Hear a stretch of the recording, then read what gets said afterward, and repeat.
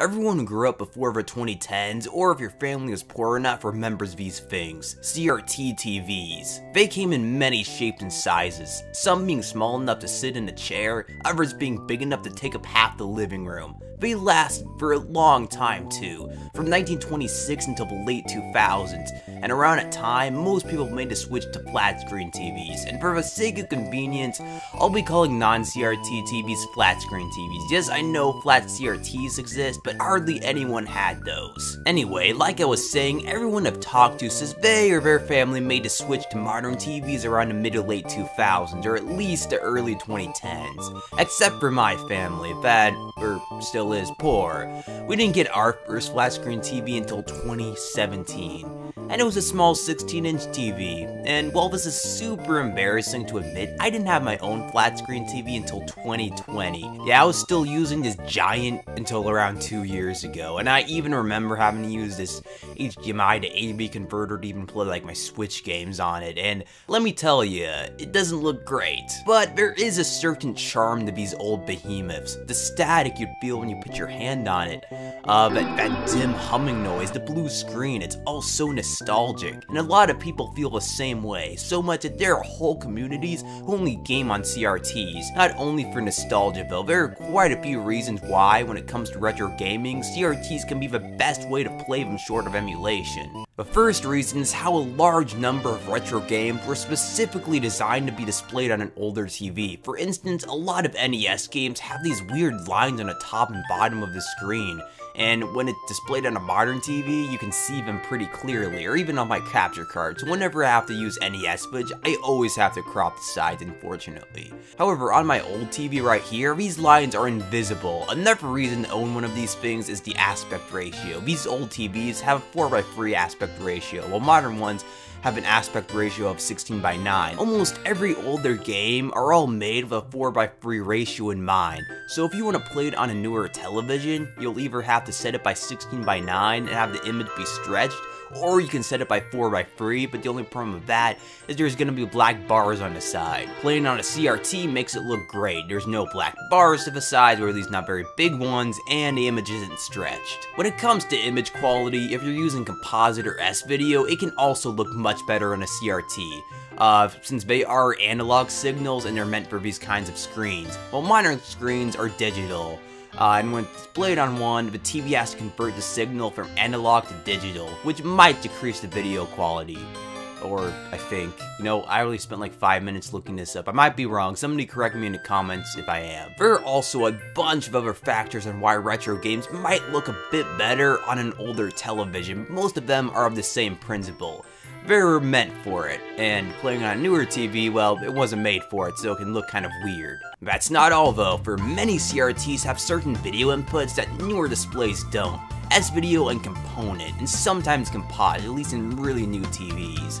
But almost all the flat screens I've run into all have composite, except for the newest of the new. But anyway, you have S-video, it's like composite, but it's a cleaner signal, and the colors are much nicer, and text looks sharper. However, this input has all but been eliminated from modern displays. It is more common on older plasma TVs, so yeah, but component is much more common to find on flat screens than S-video, and it's such a clean signal though that it looks awesome on modern TVs. So to be honest, I wouldn't go out of your way to find a CRT with it because of how good it looks on a modern TV. Alright, now for some downsides of playing games on a CRT. First of all, the whole pixelated look, well, it looks perfect for some games, doesn't look as good for others. They also generate a light buzzing noise that is nostalgic, although it can get a little annoying sometimes.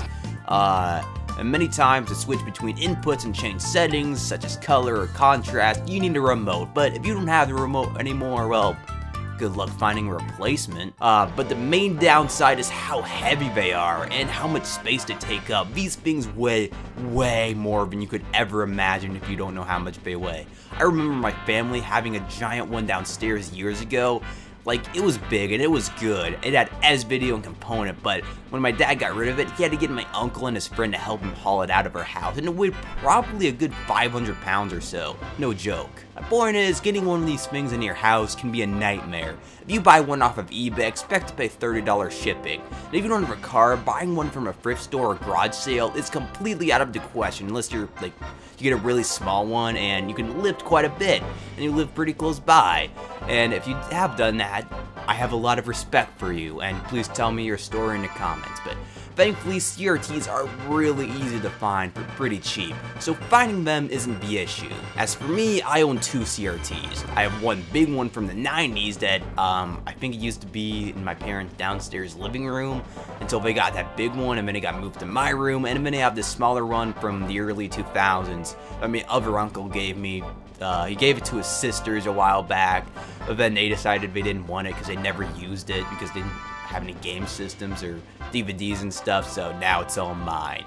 This big Sanyo one is what I gamed on for most of my life, until I was gifted this flat screen when I was a senior in high school in 2020. You can see it in some of my earliest videos before I got a capture card, so I filmed directly in front of it with the lights off.